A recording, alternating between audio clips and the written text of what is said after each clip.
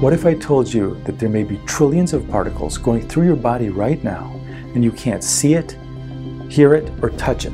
And these particles are so vast that they compose more than 6 times all the visible matter that you can see in the universe, 6 times all the stars, galaxies, planets, gases, and even radiation.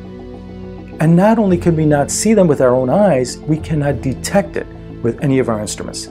So how the heck do we know that it's even there? I'll explain that in the next 3 minutes.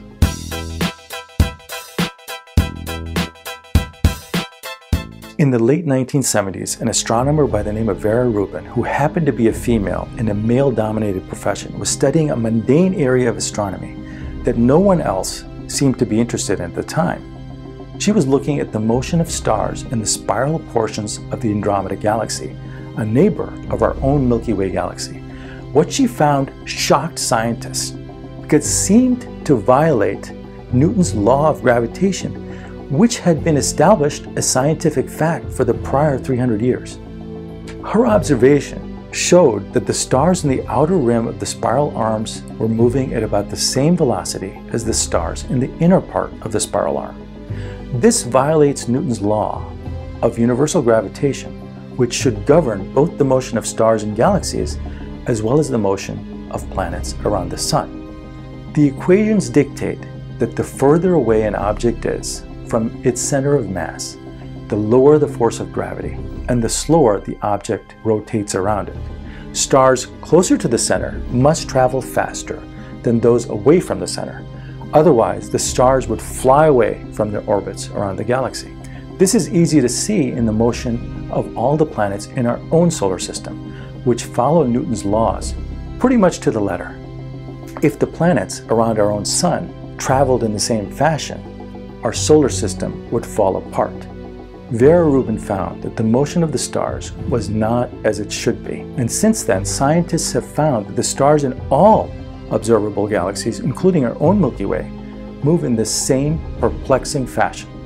The only possible way that the stars and galaxies can move this way is if there was a lot more mass in the arms of the galaxies than we can see. The only problem was, and continues to be today, 40 years later, is that we cannot see any of this matter. It emits no light, no radiation of any sort, and it does not appear to interact in any way with ordinary matter, except through gravity. It only emits gravity. We can observe the behavior of stars and the bending of light due to the immense gravity of this unknown substance. An unknown in physics is usually labeled dark. Hence, this is why the substance is called dark matter. And it turns out that this dark matter has at least 6 times as much gravity as all the observable and detectable matter in the universe. So the vast majority of the matter in the universe is dark matter. About 85% of all the matter is dark matter. And it cannot be seen or detected. We are blind to it. The things we can see is like the foam on top of the waves of the ocean. When you combine dark matter with dark energy, which I talk about in another video, it turns out that we can only see about 4% of the stuff of the universe. 96% of the stuff of the universe is made of dark energy and dark matter, and we cannot see any of it. So we are living in the mere foam of the waves of the ocean, which is the real universe.